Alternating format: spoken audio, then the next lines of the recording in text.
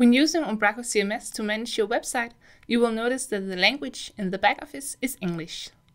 This is only by default though, as the language can be changed depending on your needs.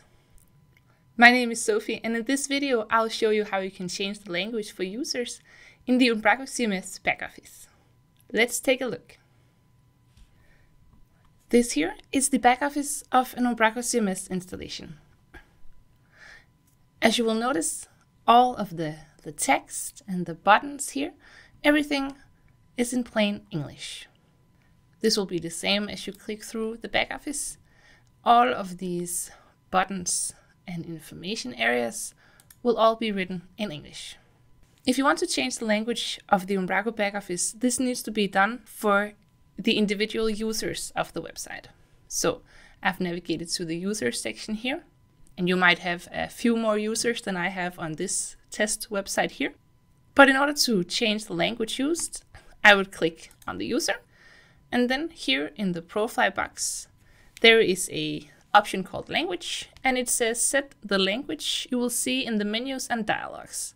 So changing this will change the language used in the Backoffice for this particular user. So I'm from Denmark, so I'm best at Danish. So let's try to change the language of the Backoffice to Danish. We'll select Danish here, click save. Great. So you might not see the changes right away, as there will be some caching that needs to be cleared up first. There we go. After refreshing the site, we can see that most of the text areas here are now in Danish.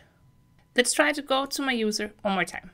So over here, let's try to open the drop down again, and you can see that there is actually a lot of different languages that you can change the Backoffice to for your users. So it really depends on which language that each of your Backoffice users prefer to use. Now, I'm so used to the Umbraco Backoffice in English, so let me just change this back to English US. There we go. And refresh one more time. Here we are. And that's really all there is to it. That is how you can change the language of the Umbraco Backoffice based on the users who are using it. And now it's your turn. Go ahead and see if a different language would fit the users for your Umbraco CMS Backoffice better. I'm sure they'll appreciate you for it. That was all for this video. Remember to keep an eye on the channel for more new content. Have a good one.